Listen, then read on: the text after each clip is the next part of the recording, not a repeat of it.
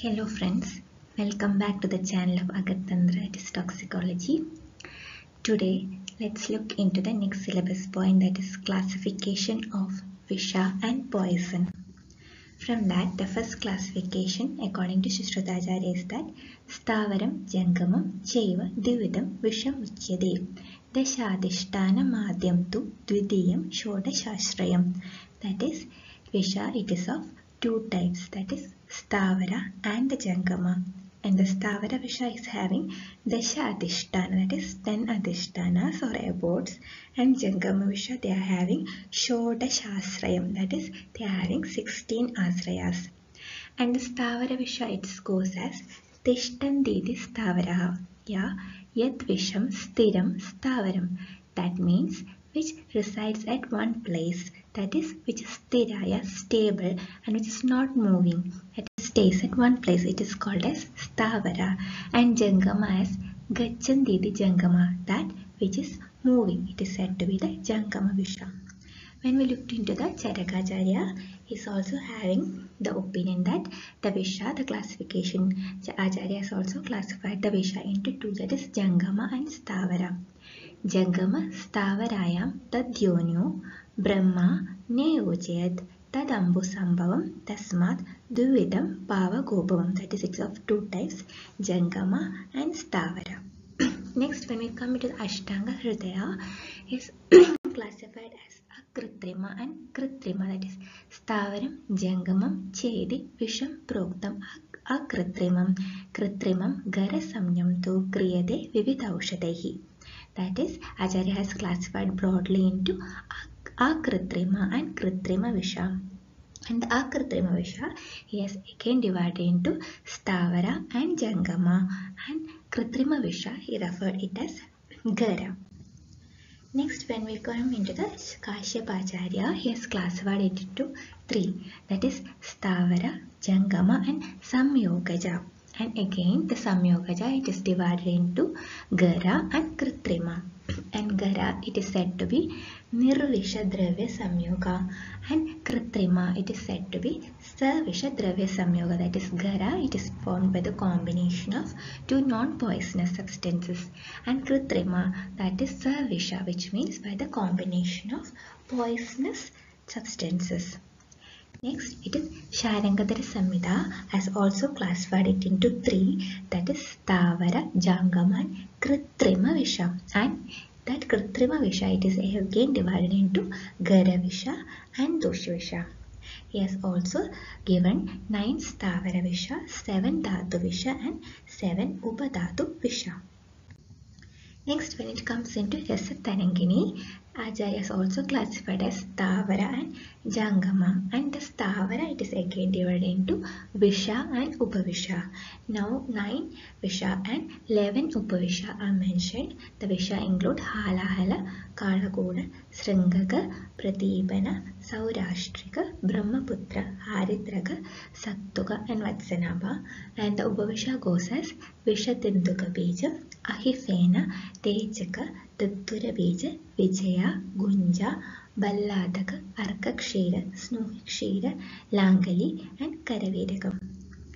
Next, we will look into the modern classification. The modern classification goes, it is broadly classified into three. That is, first, according to the chief symptoms which they produce. And second, according to the purpose or intention, for what purpose they are using. And third, according to the effect producing, how fast or how slow that poison is acting in the body. First, when it comes into according to the chief symptoms which they produce, it is divided as corrosives, irritants, systemic and miscellaneous. And according to the purpose or intention, it is given as suicidal, homicidal, accidental, stupefying, cattle poison, arrow poison and abortificant. And according to the effect produced, they are classified as fulminant, acute, subacute and chronic. Now let's look one by one. First, according to the chief symptoms which they produce, in that first one is corrosives. Corrosives are those substances which cause destruction of the tissues, that it erodes the mucous membrane when it comes in contact with that. it is referred to as corrosives, and these corrosives, they include strong acids, and these acids, they are further classified into mineral or inorganic acids and organic acids.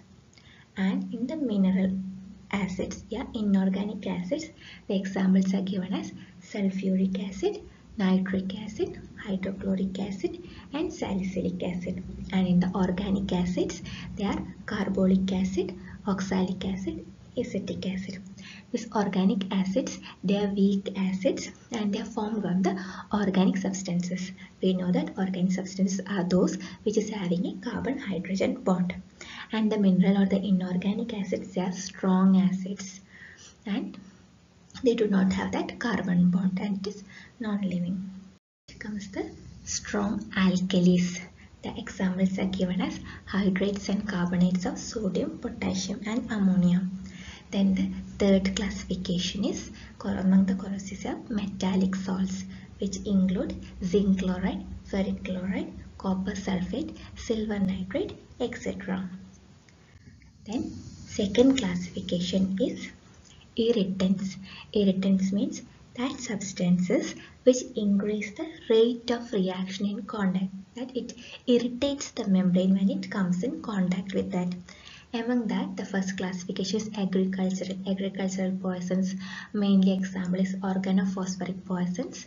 They are mainly agricultural poisons and they are irritants in nature. Then the second one is inorganic, that is from non-living material. That includes and it is classified as non-metallic, metallic and mechanical. Non-metallic compounds include phosphorus, iodine, chlorine, bromine, carbon tetrachloride. And among the metallic poisons, examples are arsenic, antimony, copper, lead, mercury, etc. And the mechanical irritants, they include powdered glass, diamond dust and hair, etc. They cause irritation to the membranes when it comes in contact with it. Next one is organic irritants, which include vegetable and animals. Vegetable poisons include Apis precotorus, that is gunja, castor, aranda, croton, calotropis, aloes, etc. And among the animal irritants, organic irritants, it include snake, insects, venom, cantharides, termite, etc. Next, systemic, that means which system they are affecting.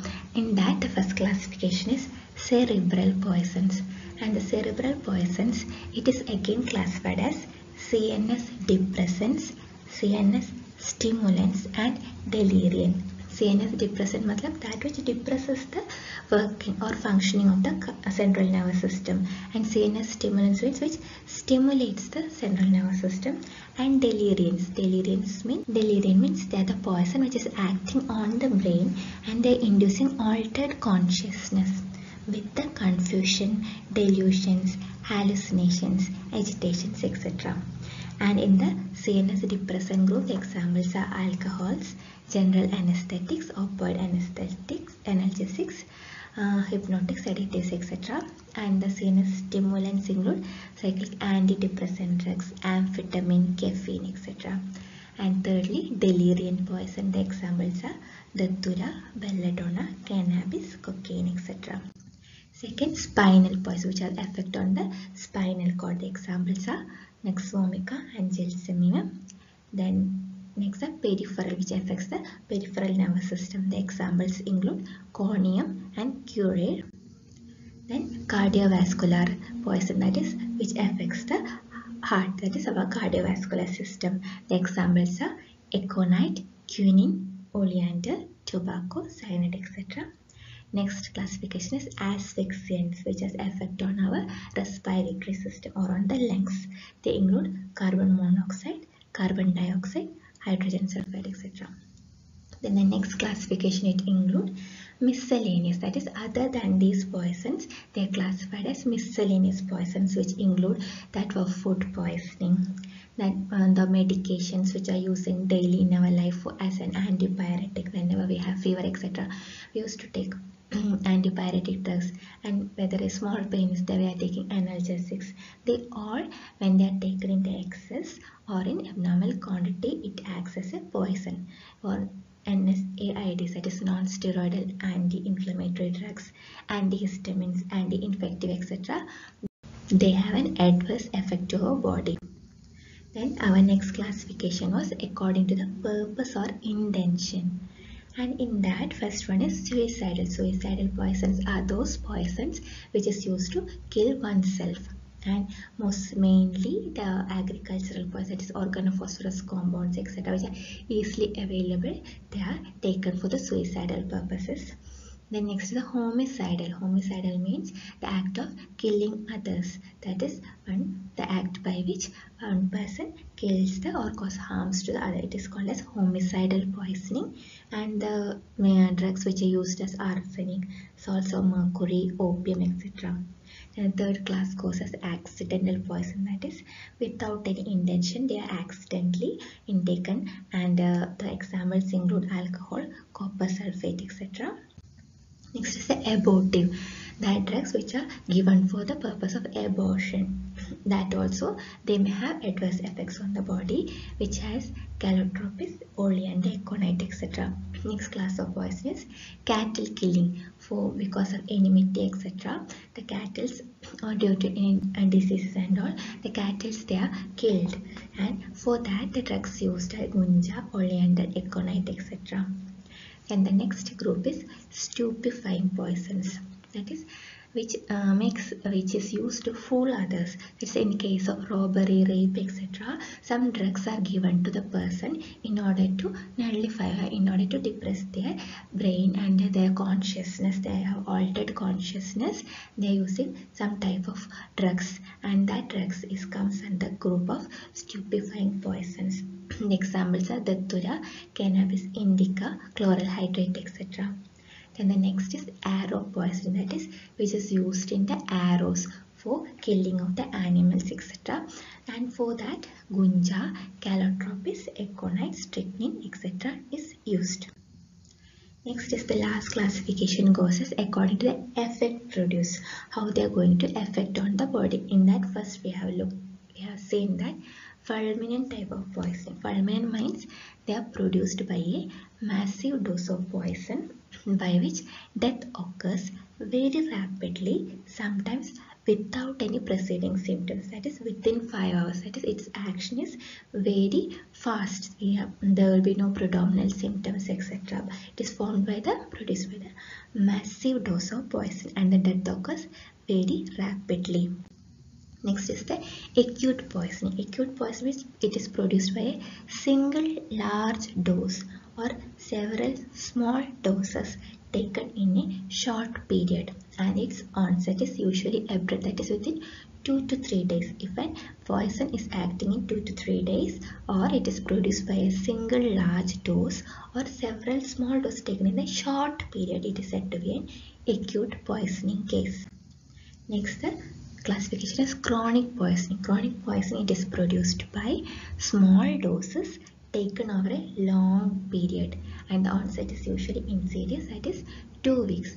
The chronic poisoning, the small doses are taken for a long period. And the last classification is subacute poisoning, in which the poison which lies between acute and chronic poison, that is it usually occurs within 1 to 2 weeks. It is neither acute nor chronic, it lies between that, and it comes under the subacute poisoning. Okay, let's stop today's topic. Next video. Thank you.